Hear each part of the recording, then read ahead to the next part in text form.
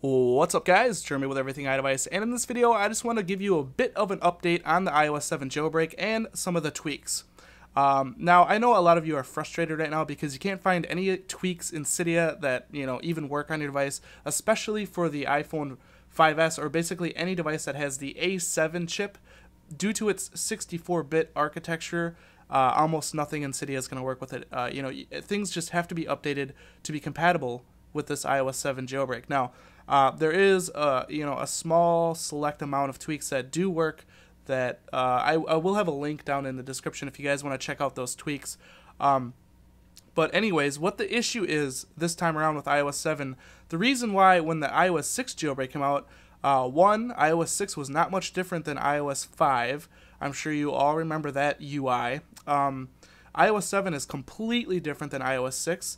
Also, there's a lot of new, chips, and it's just, iOS 7 is just completely different than iOS 6. Now, almost all of the tweaks in Cydia are designed for iOS 6, so of course they're not going to work with iOS 7 until they're updated. Also, Cydia itself needs to be updated yet. Cydia is based off of the UI of iOS 6 and below, as you can probably see right there. That looks nothing like iOS 7. Like I said, Surik had no idea that this jailbreak was coming out when it did. He does have, the new Cydia in the works right now if you guys want to check out his Twitter.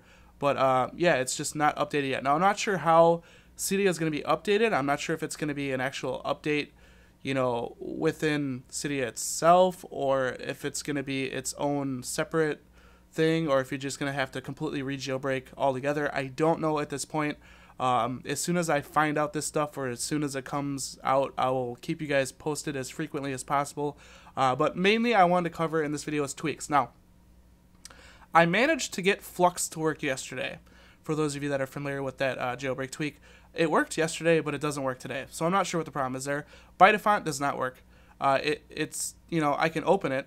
It has the iOS 7 design, but it does not work on my 5S yet. iFile does work. So iFile does work on the iPhone 5S. So that tells me it's basically going to work on any device on iOS 7. The only issue is you cannot register, the premium version. I have paid for the premium version. I did it like 2-3 years ago, whenever it was. But for some reasons, it's not updated. I'm just unable to register it. But it still does function as normal, as basically I can go into, browse the entire file system of my device. So that's pretty neat. I'm glad that iFile does work. I like browsing around in those files and, seeing all the different stuff in iOS 7. But like I said, there's just not much that's compatible. Now, the list that I have linked down below is, just a few select tweaks that certain people have gotten to work on different devices. So if one tweak works on the iPhone 4S, it might not work on the iPhone 5, or if it works on the iPod Touch 5th generation, it might not even work on the iPhone 4S. It just depends on your device, depends on the tweak.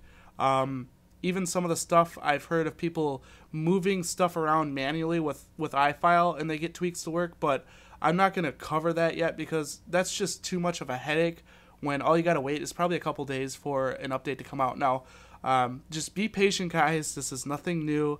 Just have some patience. The updates will start rolling out for these tweaks. You'll start seeing, once we go into Cydia here, you go into the changes section. Be checking this on a daily basis. As you can see, the changes section, it'll show you all the new stuff in Cydia. Also, for those of you that are having the errors up here, I'm not sure if I'll get it in this video, but for those of you that keep getting errors, that's a given too. That's basically the servers are overloaded with traffic. A lot of the times that's what that means, or the servers are down due to traffic, or they're down for maintenance, or whatever it might be. It's not that there's anything necessarily wrong with Cydia.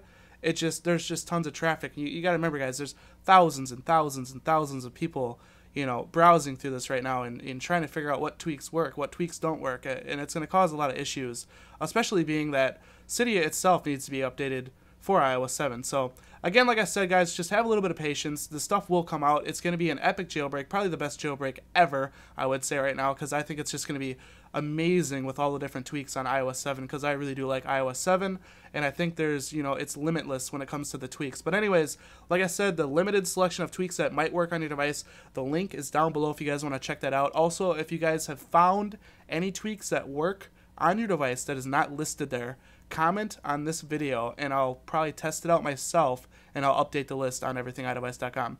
So it's just kind of an update news kind of video, guys. As soon as anything else comes out, I'll keep you guys posted.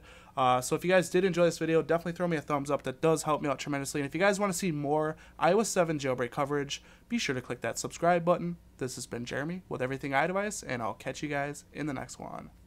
Later.